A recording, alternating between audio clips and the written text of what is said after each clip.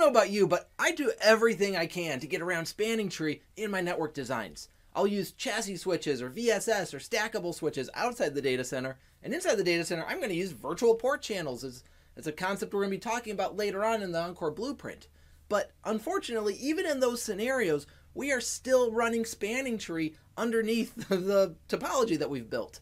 So it might be one logical link between two logical switches, even if it's multiple switches and multiple links bundled together or what have you. But we're still running spanning tree across that, because just in case there's a loop, we have to have spanning tree enabled. Well, inside the data center, again, even if we do everything we can to eliminate it, we're going to be running spanning tree on some level. And therefore, we need to know how spanning tree functions so that we can fine-tune spanning tree in those cases that we need to rely on it, or otherwise troubleshoot it if something is wrong. So, by the end of this video, you will be able to describe traditional 802.1d spanning tree protocol. If you're studying for a professional level certification, then you've probably heard this story 1,000 times. When we have a network loop, that creates broadcast storms. Broadcast packets in Ethernet travel infinitely, and so they will never cease to exist inside of a network loop until a switch becomes so overloaded that it drops all of the broadcast traffic along with the actual network traffic that we care about. And so spanning tree to the rescue, right? Spanning tree comes in and it blocks one of those links. And so we get the best of both worlds in theory, right? Because number one, the loop is prevented. We no longer need to worry about that. And number two, we still have a redundant path upstream just in case the other path goes down. And this is great and all, except the traditional 802.1d implementation of spanning tree protocol, while effective in blocking loops, is known as being extremely slow. It can take between 30 and 50 seconds to converge. And this is why we've moved on to rapid and multi-instance spanning tree, because we're trying to get rid of this lengthy convergence time in modern networks. We want to get that below a second, which we can do with those protocols. But in order to understand those faster protocols, we still need to understand 802.1d. And so that's what we're going to explore in this video. First and foremost, Cisco's deployment of traditional spanning tree takes effect via the per VLAN spanning tree plus protocol, PVST plus as we call it. Now in a PVST plus environment, we are going to elect a root switch, or root bridge as we like to call them in a spanning tree world.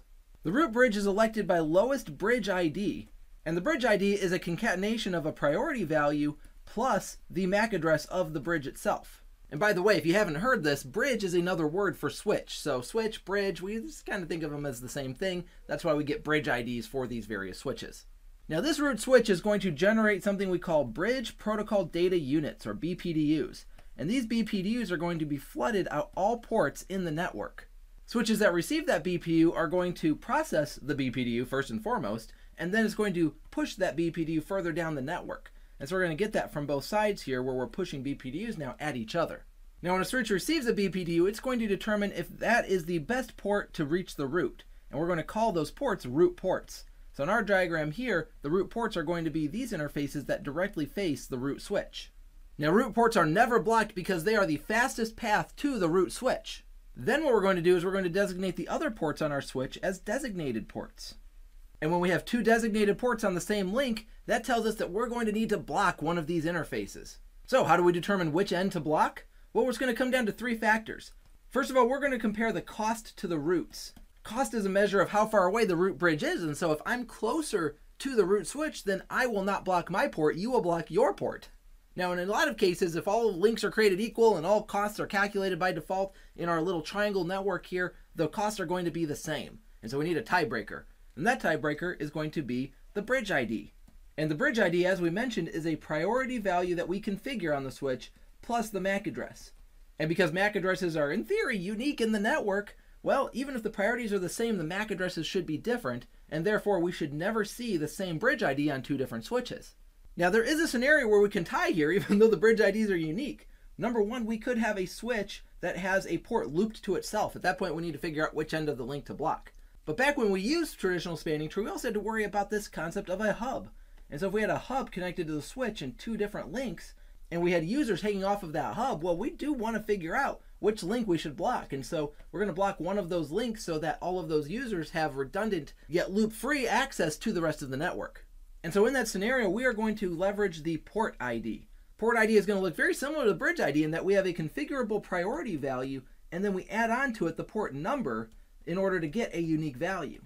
Incidentally, these three tiebreakers are not only used to figure out which designated port I should block, but it's also used to figure out which port should be my root port. Because as we saw in this scenario, I'm getting BPDUs from both sides. And we can look at this diagram and say, well, okay, that root port should be on the left because that's where the root switch is. But the switch doesn't see that. So we need to figure out, how am I going to determine which port should be my root port? And first and foremost, I'm going to look at the cost to the root, which in our scenario pretty well establishes that, yeah, we're going to go out the left side. But then we can look at the upstream bridge IDs and the port IDs if indeed we need to go that far in order to figure out which port I should pick for my root port.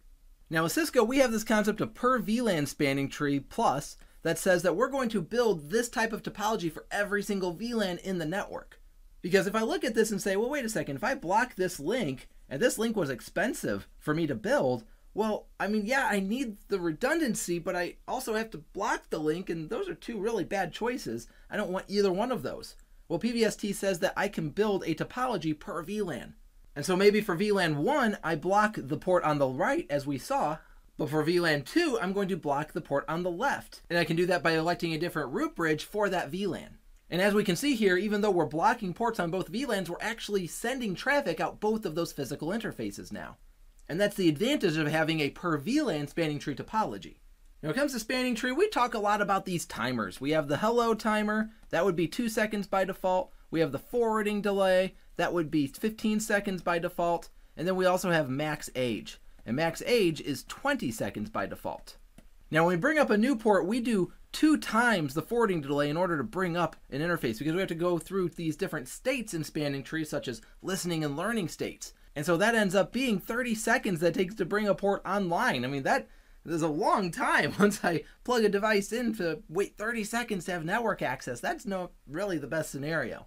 And then sometimes we have to worry about max age. Max age helps us detect indirect link failures. And so it might take us 20 seconds to detect that there's a failure, and then we have to go through this process to bring up a new link. So another 30 seconds, well, holy smokes, that could be 50 seconds that it takes for us to recover from an outage.